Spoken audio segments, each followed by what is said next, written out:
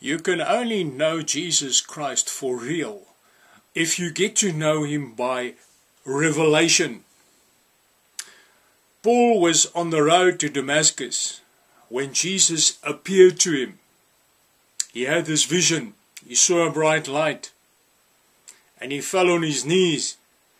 And he was blinded. He could not see after that. He had a revelation of Jesus. And after he had that revelation, he had many more revelations. And that is how Paul got to know Jesus Christ.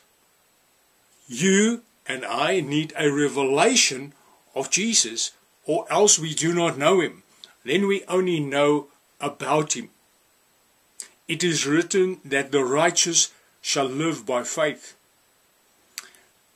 Our faith comes about from the revelation that we have of Jesus Christ. Now, how do we get that revelation?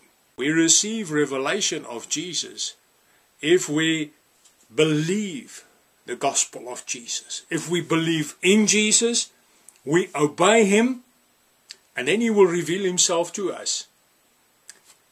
He says, repent and be baptized, and you will receive the gift of the Holy Spirit. I read in John chapter 14, verse 21, Jesus says, he who has my commandments and keeps them, he it is who loves me, and he who loves me shall be loved by my Father, and I will love him and will disclose myself to him.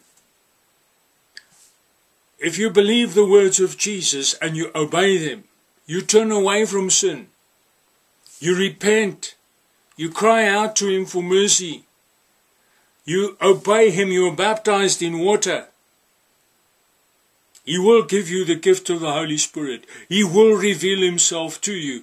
But you need to seek that revelation all the time.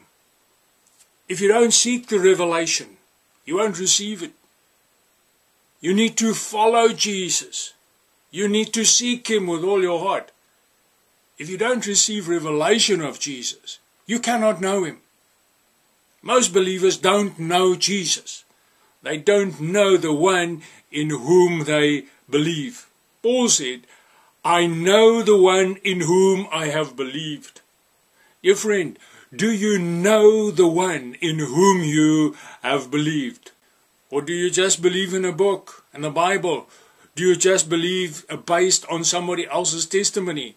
Or do you know the one in whom you believe? Ask Jesus, seek him, and he will reveal himself to you. May Jesus bless you.